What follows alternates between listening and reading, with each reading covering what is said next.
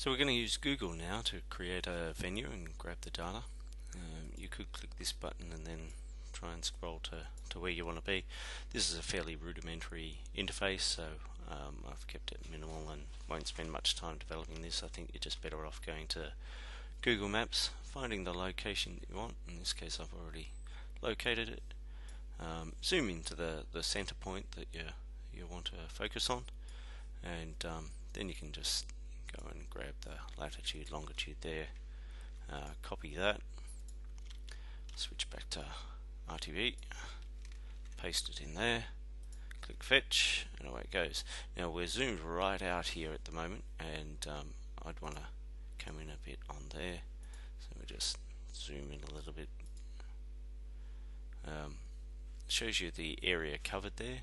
You can change this, and that area covered then is a little bit larger. You can square it up if you like, or make it rectangular.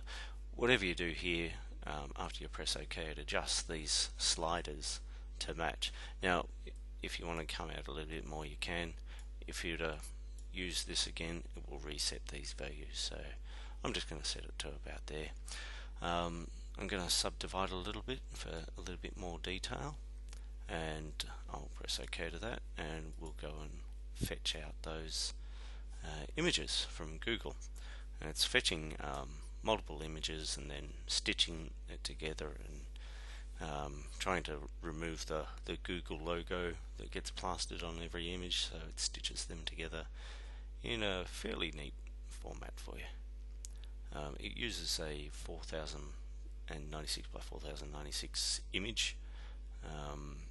I do want to update that, and for some areas of the track, that's pretty good detail.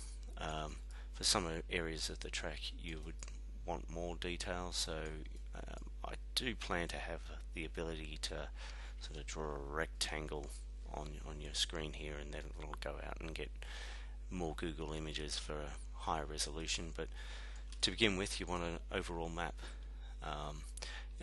Google by default will have these shadows built in, so sometimes it's good to go into your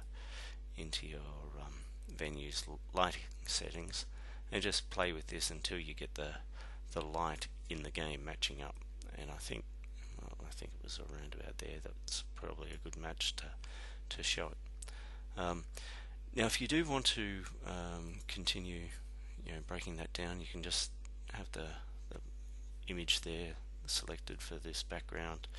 I like to have wireframe on, so it's pressing W for wireframe, and then you can just click and drag there, and you see it's going out and getting more information from Google and just adjusting all the terrain. If you have this smaller, of course, it's going to start getting more detail. It is limited to what Google has, so in areas where Google has no more information, there's no point creating smaller triangles.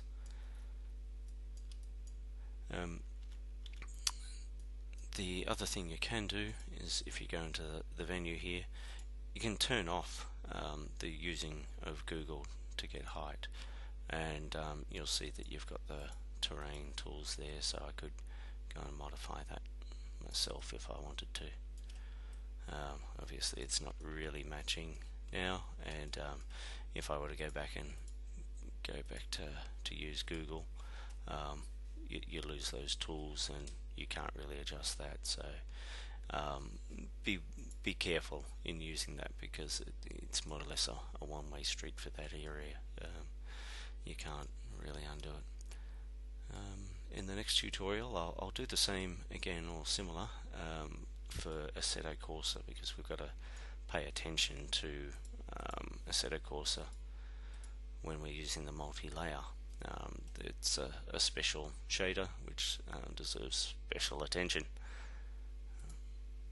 Thanks for watching.